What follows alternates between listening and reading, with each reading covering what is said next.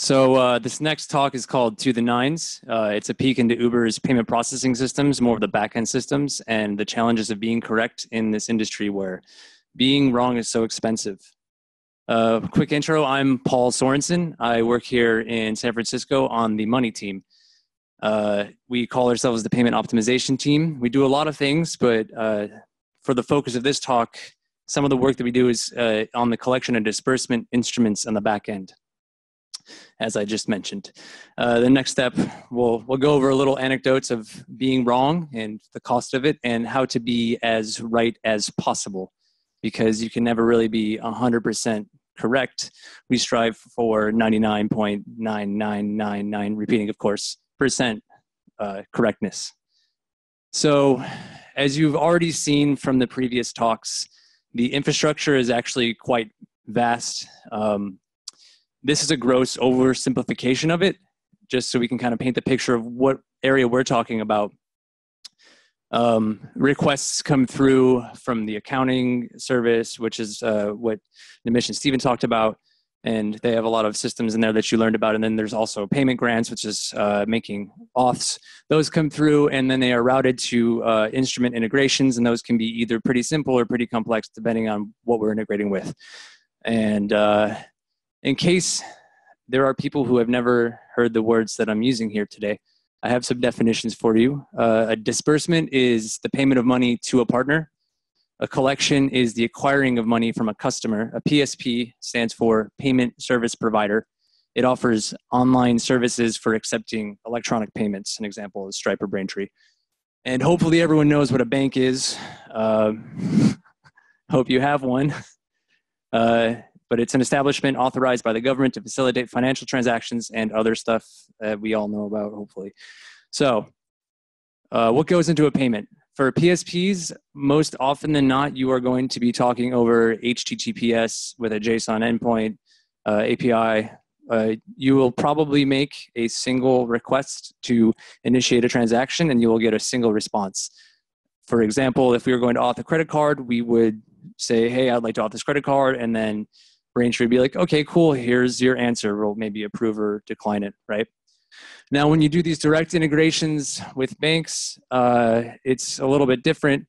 You usually talk over SFTP or a similar protocol, and you send a file, which is a collection of transactions, and then you will have to pull for the response file, which is also a collection of responses.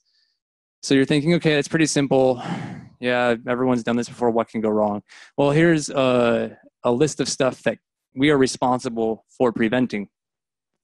Lack of payment, duplicate payments, incorrect currency conversion, incorrect payment, dangling authorizations, there's just some of them, right? And it's, still pretty kind of not a great example of, okay, well, let's just not do that, right? But let's quantify it with a hypothetical situation. So let's say that 0.01% of the time we have a bug that creates like a double charge on a user's account. And that's, so in other words, we're 99.9% correct. And it costs us $15 to fix that bug. And let's pretend that we have 1 million transactions a day in this particular instrument. This is what it would look like as your throughput grows. It becomes more and more costly. So I think we always talk about, here are these numbers. Yeah, these numbers sound good, but what does it actually add up to at the end of the day? And as you can see, the 99.9% scenario gives you like $15,000 a day of cost.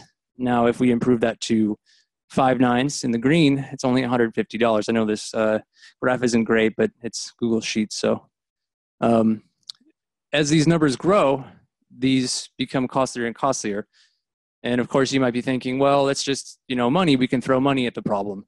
But there's also the user experience of every outage that you have, right? And so there's probably outages in your life that don't bother you much, like things fail all the time, right? So an example is maybe you're on a social network and you're like, hey, I want to talk to my best friend, and it pulls up Jim, but you wanted to talk to Bob, and you're like, oh, well, Jim's a pretty good guy too, so let's talk to him instead, right? You might just have a power outage overnight. It's not a big deal. You reset your clocks, right? And then maybe you wanted to go to your grocery store and they didn't have your favorite food, or you really had your heart set on coconut LaCroix, but they only had pamplemousse. So you're going to walk home with pamplemousse and go on with your life, right? On the other side of the coin, there are things that really upset you in life. And a good example might be you have some photos from college that somehow showed up on that social network that you didn't want your family to see, and now you have to have a frank conversation over Thanksgiving dinner. Not exactly pleasant. Doesn't just go away. You might have a power outage during your fantasy football draft. This actually happened to me, and my girlfriend's in the audience, and she can definitely confirm that I flipped out really bad. And I ended up with an awful team, and my season was shot. So that's how that went. But to change the tone a little bit, if you showed up to that grocery store and you couldn't buy any food because your place of work didn't pay you, that's a really big deal. That affects your life. And for many of us here, we're probably lucky enough to have savings accounts and we can absorb something like this. But there are many people in the world that live paycheck to paycheck. And when you don't pay them, it can create a lot of complications in their life. And that's unacceptable to them and to the institution providing payment services. So if you run a payments company, that would be you, right? Any failure in payments is usually really bad. There's usually no one that's like, hey, we just had an outage today. It's great. It's usually a very, very bad conversation and it's not good. So this is where we dig into a little bit of the things that we have created here or we are rolling out here at Uber to help us stay correct, to be as correct as possible. And because we operate at kind of a pretty high scale, I think the number was 15 million trips a day, and then we have eats, and this number is growing and growing, and some of these solutions that we've had before are starting to break on us, and we have to come up with smarter ways of doing things. So I'm going to talk about our storage patterns for multiplexing between different instruments and retries. I'm going to talk about generating external IDs and deterministic batching. And so if you don't know what these things are, I'll cover them in the next few slides. So to begin with, storage. You probably would have seen this example before. If you any of the PSPs that you integrate will more often than not provide some level of duplicate checking or item potency. And that's something that you can lean on pretty heavily if this is your only integration. So in this example, a PSP integration would try to make a author charge request. And of course, because things fail, you could have a successful response that you never received. So let's say that you have retries because you're thinking ahead and you want to get your money, which is totally reasonable. And you go back and you should basically receive your previous response or a duplicate error. But the moment that you add another instrument to the mix, this becomes a little bit more difficult. You can't just rely on those systems anymore. In this case, if you were to, for instance, maybe charge a credit card and then in the process, the network cut out to that credit card processing network and you wanted to fall back to perhaps maybe Google Pay or something, just a random example, and you successfully charged that, you would have, as shown here, double charged the customer, but you would only have a record of one charge in your system. So it would be really hard to detect and fix. This is where we add storage, and this is where we then rely on the downstream systems item potency. So we have to track each request and response in storage before making the call and after receiving the response. And this way, if we go out to PSPA and it crashes, we know when we retry that we have to go back to PSPA to figure out what happened there and reconcile the response. And this is where you would also time things out. So you might be like, hey, looks like we made this call 10 minutes ago. It's probably safe to say that it crashed, so let's go back. And this is a diagram of how that actually works.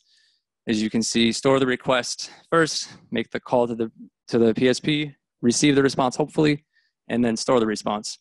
And just one point here, you want to make sure you're using strong, consistent systems here and not eventual, because you need to be able to read what you just wrote to enforce the duplicate checking on your end. So on to the next part, external IDs. Well, most of the time, on these newer integrations, you can just take your internal ID and send it as your external ID for them to do their duplicate checking on. But when you work with these older APIs, they don't always offer enough space to put a whole UUID in there. For example, you might only have 8 alphanumeric characters. You might think it's a good idea to make your own random IDs, and it could work if you have a low enough throughput for a while, but you need to have collision handling on them. So that could get expensive as you scale. And that collision handling also has to be strongly consistent. So you rack up calls to some sort of storage. And because these IDs are actually, there's a limited number space of IDs, you may be at a high enough throughput where you will run through all the IDs in a year. So these IDs, while they're unique for the time being, it's a reminder that they're only temporary. So our system that we have designed, it has what we have, I like to call it the tiny URL for IDs, but we have these ID generator clients that request batches of IDs and then hold them in memory and serve one single request to every transaction needing an ID. So as you can see in the diagram, you have the 3 clients there. The first one has 1 through 100 IDs that it has allocated. The next client has 101 through 200, and the third one has 201 through 300. And let's say if the first client ran through all 100 IDs, it would know to request a new batch before it is done. And then it would have probably in this diagram 301 through 400. Because these ID generators, like you can request from any of these ID generators, it's not actually a sequence. It could, a valid sequence of transactions up there could have the IDs of 101, 1, 2, 201, 102. So I like to call that the fuzzy sequence. It's kind of my pet name for it, but I think we have a more mature name. But this is what it kind of looks like when you look at the number space. And as you can see here, we try to keep all of the IDs that we've used around the time that we're using them close together so that we have a nice set of unused IDs as we move forward. And you'll also notice that because of those ID generators, they are keeping IDs in memory. They could also fail because everything can fail. And when they do, they will forego whatever batch of IDs they have. So you will have gaps in your IDs. However, it is better than having random IDs and having gaps everywhere in your number space. And then eventually, once you do reach the max, you'll just overlap back to 1. So that's how that works. And lastly, we're going to talk about our deterministic batching system. Because we operate with files, we have to aggregate our transactions in real time and then queue them up for a file-based transaction list of transactions later. So the requirements that we have is it has to be deterministic, which meaning like if you retry your generation, it has to come up with the same list of groups and files. So that way, if you crash halfway through, you will have the same output each time. You also need to ensure that only one group or file has only one transaction belongs to one group or file. You don't want to have that showing up on multiple files. And that's a guarantee that we have to make. And then we also have to guarantee that no drops or delays occur when we generate these files. And this is a diagram that shows what that looks like. As you can see, we have these an item handler or a transaction handler, and that will schedule a time-based callback for a specific quantized time slot. I'll show a diagram of that next. And then it will store the transactions and then save them for later once it receives the trigger. When it receives the trigger, it will then generate all the groups and create the response containing the groups and let the systems that are using it, that are responsible for file-based communication, generate their files as needed. This is sort of my diagram that explains what it kind of looks like. The time slots, as I said, were quantized, meaning that you have a cadence and you try to attach a transaction to a specific time at which it would be okay to go out to the world. And you, as you can see, in the first case, a time slot could create more than one group, and it depends on whatever throughput we have, and then we would have 3 files there. And it would also prevent any of these transactions from joining a group late. And it, as you can see on the right, it only accepts the valid transaction. So that's pretty much the deep dive into our backend components. Just to recap, use strongly consistent storage for request and response tracking, generate your external IDs correctly and efficiently, and use deterministic batching and reliable scheduling, because correctness of payments actually does affect people's lives. And that's definitely what I find the most interesting and important thing about working in this industry. Thank you, everyone.